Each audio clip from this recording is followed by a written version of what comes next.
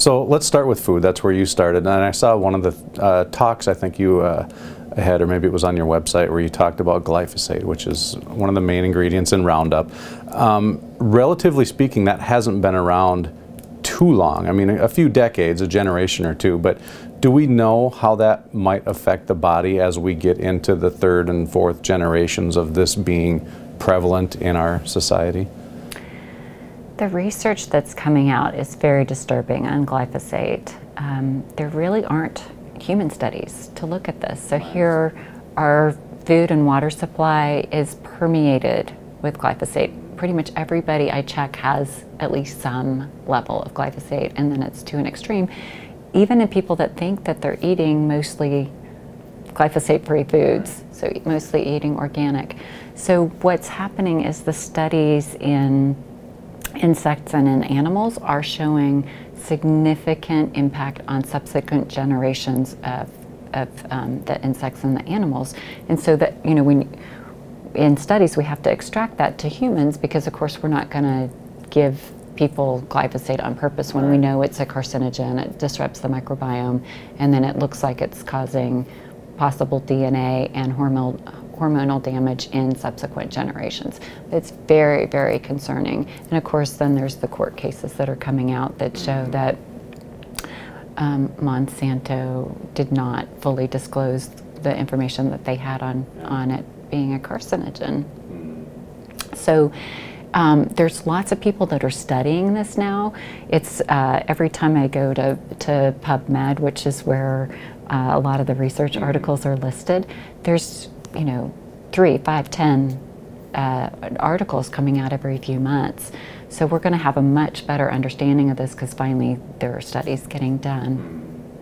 But it leads to, I mean, we have a major issue in our country and in the world where the policy has been to do very minimal studies on pesticides, insecticides, and chemicals without really proving what the impact is going to be on the current generation and future generations.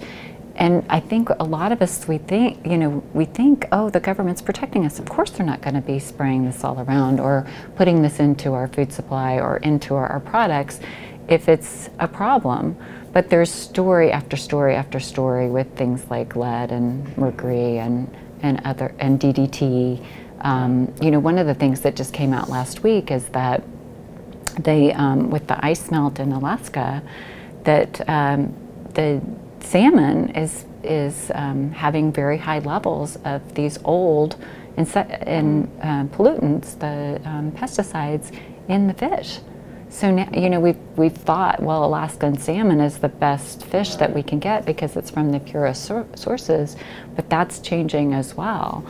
So we've got to have a different policy before we okay putting vast amounts of these chemicals and pesticides into our environment without knowing what the implication is. And then you look at the whole DDT story where it's been illegal for decades, and it's rising up to become, I'm also seeing that the levels of the DDT in some patients. So it sticks around for such a long, long time and continues to cause these significant risks. The other thing that's so important is to really look at when we put multiple chemicals together. So, you know, 1/10 the amount of lead and 1/10 the amount of mercury is what would cause a problem, you know, when you put them together. Does that make sense? Yeah, so and it's not just even those two, it's thousands of things that we're